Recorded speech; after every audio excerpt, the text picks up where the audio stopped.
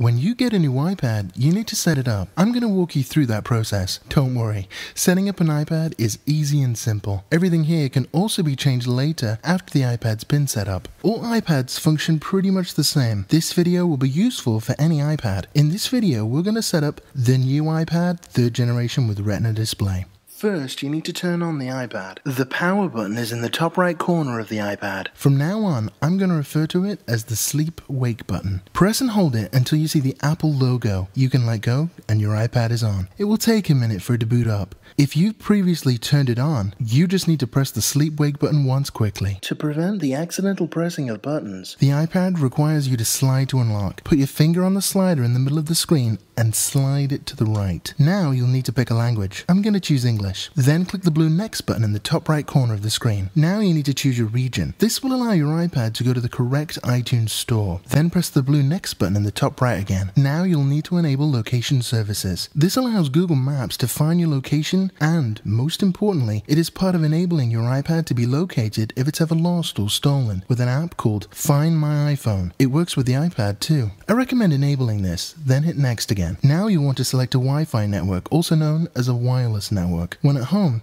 this is your wireless internet connection, which is usually much faster and won't count towards your 3G or 4G data amount. If you select a wireless network, you may need to enter a password. This is the same password as you would use to connect a new laptop to the network. After you've entered this password, press OK. Once you've done this, or if you don't have a home wireless internet connection, tap the blue Next button in the top right corner. Now it will ask you if this is your first iPad or you've had an iPad before and want to restore it from a backup. Restoring an iPad from a backup will pull all the settings and data saved on your old iPad and put them on your new iPad. If you're upgrading, I recommend doing this, although it can take a couple of hours, so you should be aware of that. Restoring from an iCloud backup means you set up iCloud on your previous iPad and chose to back it up on the internet with iCloud instead of your home computer. If you just want to start using your iPad right away, tap Set up as new iPad. You can always restore it later if you want to. Then tap Next. Now it will ask you for your Apple ID. An Apple ID is your iTunes Store username and email address. If you've bought something from iTunes before, you have an Apple ID. This is what you use to sign in here. If you don't have one, you can set one up for free on your iPad right now. The iPad is a great place to do this. It's safe and secure. Then you'll need to agree to Apple's terms and conditions. Once you've read them, tap the blue Agree button in the bottom right corner of the screen. Then confirm by tapping Agree. Now you need to choose if you want to use iCloud. iCloud syncs your information across all your Apple devices automatically and wirelessly. I'm going to select Use iCloud. Remember, you can easily change any of these settings later. Next, it will ask you if you wish to back up your iPad on the internet with iCloud or with iTunes on your home computer. If you choose iCloud, I recommend you have a wireless network in your home. If you don't,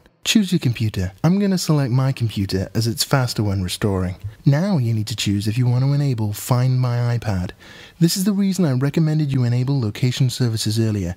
Find My iPad will allow you to find it if it's ever lost or stolen. Enabling it will enable you to find your iPad using your Apple ID and password. This is explained in more detail in another video on my YouTube channel. I recommend enabling this, especially if you've been forgetful in the past. If you're using the new iPad 3rd generation, you will be asked if you want to use dictation. This is a feature that transcribes what you say directly onto the iPad.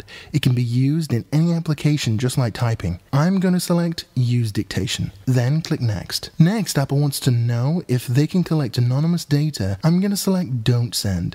Either choice will not affect how your iPad works. It will not affect your battery life as this information is sent to Apple only when you sync. Registering your iPad makes life easier for you if your iPad is new. It means your name will already be in their computer if you ever call technical support in the future. Then click Next. And you're finished. Thanks for watching. Check out some of my other tutorials at a56.com or watch them on my YouTube channel at youtube.com/a562178.